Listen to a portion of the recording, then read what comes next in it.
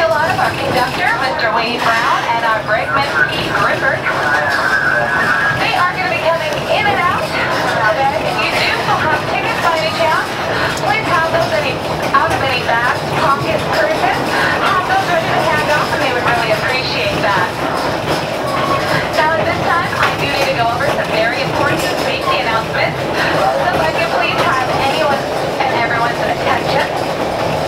Those outdoor platforms that I mentioned earlier will be available for you once we get a little bit outside city limits here at Fraser, and the conductor has given me the go-ahead. Now please do remain inside and seated until you hear that announcement from me that it is safe to go out on those platforms. Now when you do step outside, please keep in mind that there is no crossing from car to car. You see there's a thin metal bridge that connects the cars together. This is called an apron. That apron is connected to the train by one small metal pin only. It is not safe to stand, cross, or ride on today.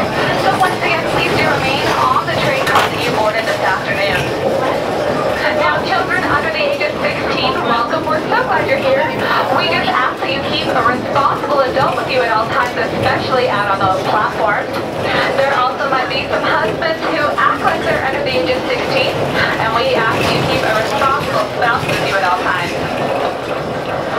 Now on our tour today, smoking and the consumption of alcohol is not allowed at any time, and that does include electronic cigarettes. If we do happen to see you smoking for any reason, we're going to automatically assume that you are on fire and take appropriate action. Now that about does it for my safety announcements. Thank you so much for listening and for your future compliance. Now, it is kind of a warm afternoon. I'm sure many of you would like to have the doors open. You're always welcome to open or close the doors at your leisure. Please just be careful where you place your hands. We would hate for anyone to smash their fingers in the door, so please always be careful with that. Now, also this afternoon, you should have found a complimentary copy of our All Aboard magazine on your seat. If you flip to the very back page of that magazine,